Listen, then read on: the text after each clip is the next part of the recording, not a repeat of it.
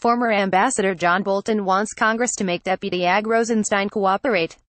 Former Ambassador John Bolton ripped apart Special Counsel lead Robert Mueller, former FBI Director James Comey, and Deputy Attorney General Rod Rosenstein today. His concern, along with many others, is that the FBI conspired to clear Hillary Clinton of her criminal actions in the 2016 email investigation.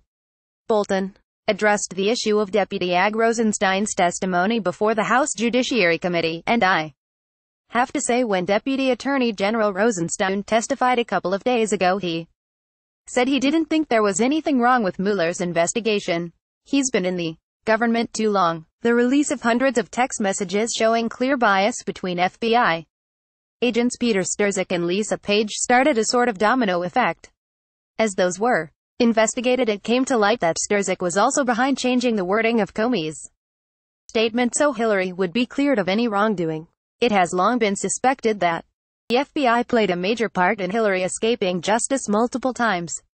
Now we are finally seeing the proof, and Bolton is one of many calling for all resources to be directed to the investigations. This was a very mishandled affair. Congress has got to get into this. They have to wield the financial arm against the Justice Department. If they don't get answers from Deputy Attorney General, they should cut off his travel money, cut off his salary. Bolton believes that the Deputy AG's insistence that the FBI is doing an adequate job with their investigations despite all the mounting proof indicates his own bias. Bolton wants Congress to essentially cut off all resources to Rosenstein until he cooperates fully. That would include taking away all travel money and salary. The former ambassador states that the changing of Comey's statement is all the proof needed that there was bias.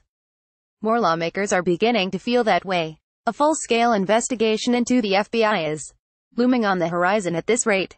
That would likely lead to another, actually unbiased look at Clinton's actions. Perhaps Washington is finally headed in the right direction for justice. Source: Gateway Pundit.